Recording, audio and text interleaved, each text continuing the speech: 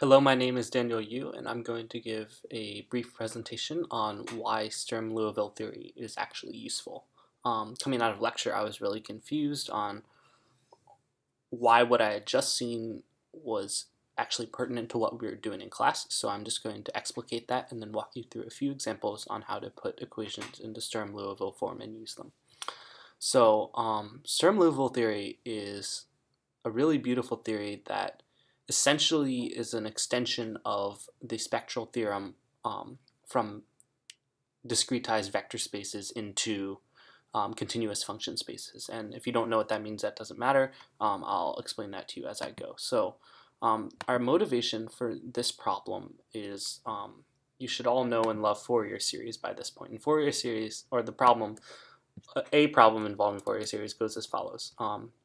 There's a simple eigenvalue problem that you guys have been dealing with, which is the second derivative of a function plus that same function times some constant equals 0 with some set of boundary conditions. And as you know, the solutions are as follows.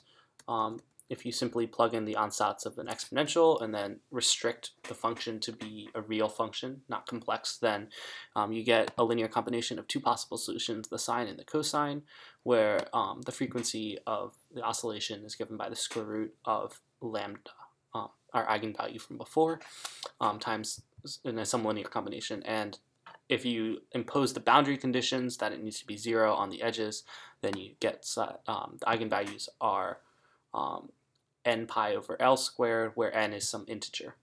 And then further imposing the boundary conditions, if you plug in 0, you can easily see that the coefficient of cosine in this case is 0, but that is not necessarily needed in general for Fourier series. And then proceeding, we also know that given that we have an orthonormal basis of functions, we can project any function onto the space, and we know that we can project any function as the summation of the eigenfunctions on this interval 0 to L. But up until this point, we haven't really known how they actually got those eigenfunctions. We just proved that they are an orthonormal basis on the interval from 0 to L, but we don't know how they got that. But what Sturm-Liouville does is it tells you when you have an orthonormal eigenbasis on a specific interval and what inner product you should use. So as you know from Math 21b, if you want to write your function as a projection onto the basis of eigenfunctions, you need to write your coefficients as the inner product of the function with each element of the eigenbasis divided by a normalizing constant, and that's defined as the integral from 0 to L of the product of the functions. Sturm-Liouville will generalize this idea. So without further ado, I'm going to go ahead and jump straight into what is Sturm-Liouville theory. So Sturm-Liouville theory is stated as follows. Given the conditions that we have some sort of P, W, Q, and lambda, where P and W are positive real functions, Q is a real function, lambda is a real number, then we can solve the following form of a differential equation. Just look at this for a second. So any equation that we can put into a form similar to this has solutions with real eigenvalues, and any of the eigenvalues, the whole basis of eigenvalues is actually an orthonormal basis for the interval from A to B. Note that the functions have to be defined on A to B with some boundary condition involving a linear combination of the function and its derivative at that point. So you can see I wrote that down here. And let's see, did I miss anything? Okay, so any function that is projected onto this orthonormal eigenbasis of on the interval from A to B, it's a Hilbert space. Any function that's projected onto it, given that you project it onto an infinite number of of the eigenfunctions, it will converge to the value of the function. So this is kind of cool. We know that works in Fourier series. We've seen it work before, but we're actually going to look at a couple examples that aren't Fourier series that are pretty famous, known as Legendre and Bessel functions. So I'm going to rewrite Fourier series here just to show you that it's in Sturm-Liouville form. So if we go ahead and compare this Sturm-Liouville form, we see that p of x has to be 1 here, and that would just give a second derivative from this term. Q is 0, and w of x is 1. And given that, this is the exact form for Sturm-Liouville form, and I'm going to pull up Legendre below, and Legendre is stated as follows. This differential equation, and although it doesn't look exactly like this, in the section below I'm going to show you how to put it in Sturm-Liouville form, but this is the statement of Legendre, the equation that Legendre functions come from. And then I will also show you the equation that Bessel functions come from right here. So before I go into putting them into Sturm-Liouville form, just talk a little bit about why they're important. So Legendre and Bessel functions are really important solutions because they come up naturally in problems such as when you're solving for the bound states of electrons in the hydrogen atom. You actually need both of these to effectively describe the orbit, and without them you'd be kind of sunk in the water because, especially for Bessel functions, they describe what are called spherical harmonics, or basically how the probability function of an electron depends on its angle with respect to the proton. So if you didn't understand what that means, don't worry about it, but basically just know that they're really useful for describing things in nature, and that such equations come up naturally. It's not something that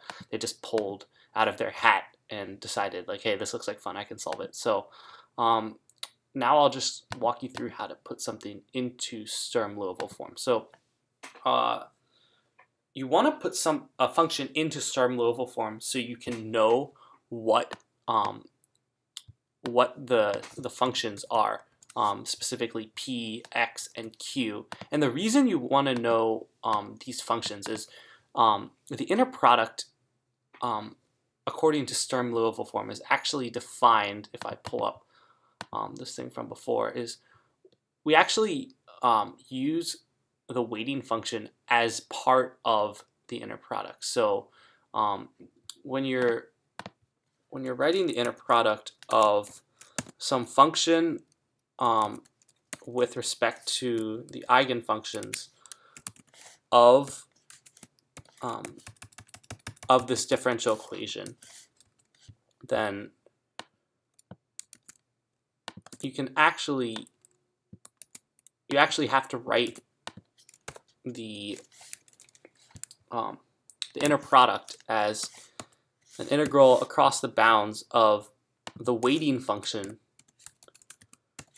multiplied by the function multiplied by the eigenfunction. And this differs from Fourier series. Well, it doesn't differ from Fourier series, but you can see from Fourier series from before that the eigenfunction is actually 1, so we just ignore it in this inner product. But in reality, for other functions such as Legendre and Bessel functions, we're going to need to utilize this weighting function as we do, and I'm forgetting the normalizing constant here, but we're going to need some form of weighting function in our inner product.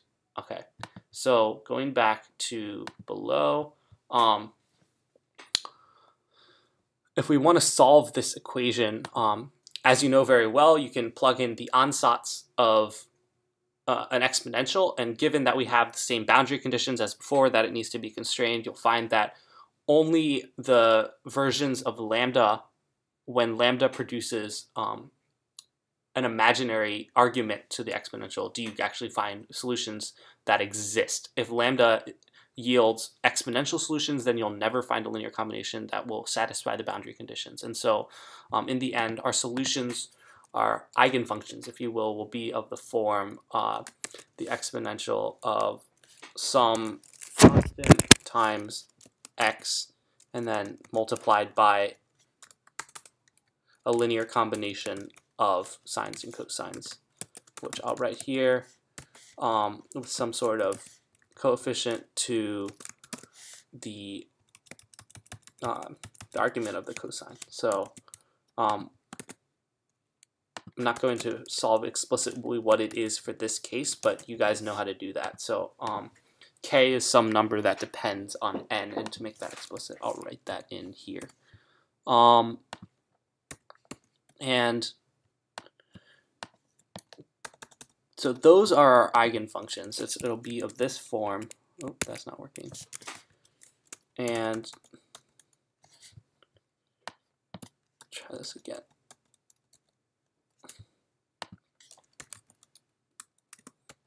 Okay, and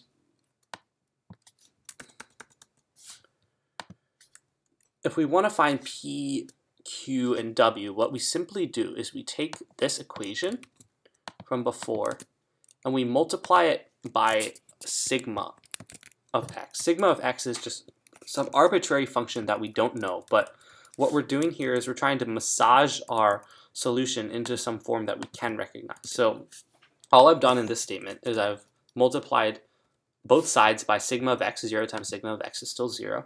And now we can clearly see that if we're supposed to satisfy Sturm-Liouville form from above, which I will pull up here, then we need to be able to put it in something that looks like this. And if we do out this derivative by simply doing chain rule, we can see that this becomes a second derivative by taking the derivative of the second argument. So it's p of x times y of x, and then plus the derivative of p of x times the derivative of y of x, the first derivative. So I didn't do anything fancy here. I just did chain rule on the first part here.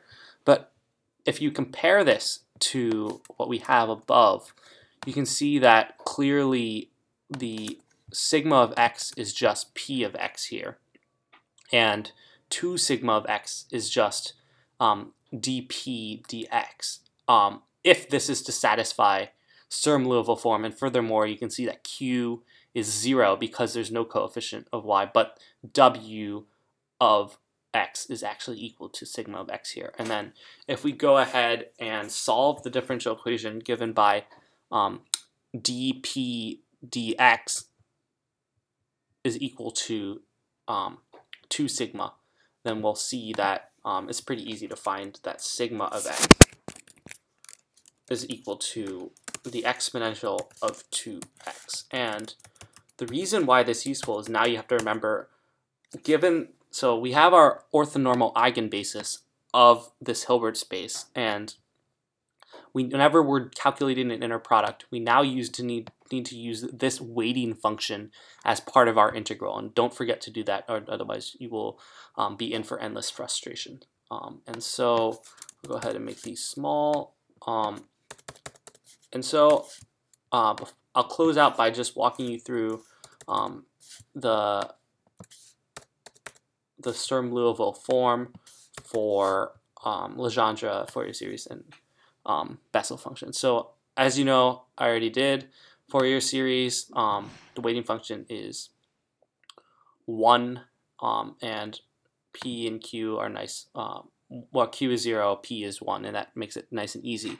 For Legendre functions, as from before, if we simply solve for the eigenvalues, so they will be of this form, where nu is of some form of integer or half integer, and if you have anything else, there will not be solutions, and so that's why you can write it in this form. And if we simply take a derivative of this, you can clearly see that that's negative 2x. So it's pretty easy to write this function into Sturm-Liouville form and read off what the p, q, and w are here. And for Bessel functions, right here, you can see that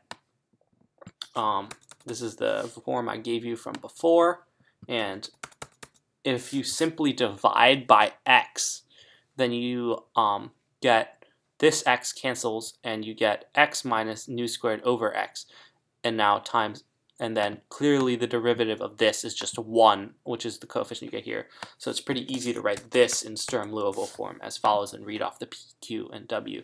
And if you want to know the solutions, there's really no point in solving this equation. You'd waste a lot of time thinking about it because Bessel and Legendre already did the thinking, so you can just look up what the solutions are and write them down. And so that concludes my discussion of Sturm-Liouville theory. I hope this helps you, and if not, then definitely go to office hours. It's definitely a tricky thing to kind of wrap your head around, but once you get it, it's a really beautiful theory. So thanks for listening.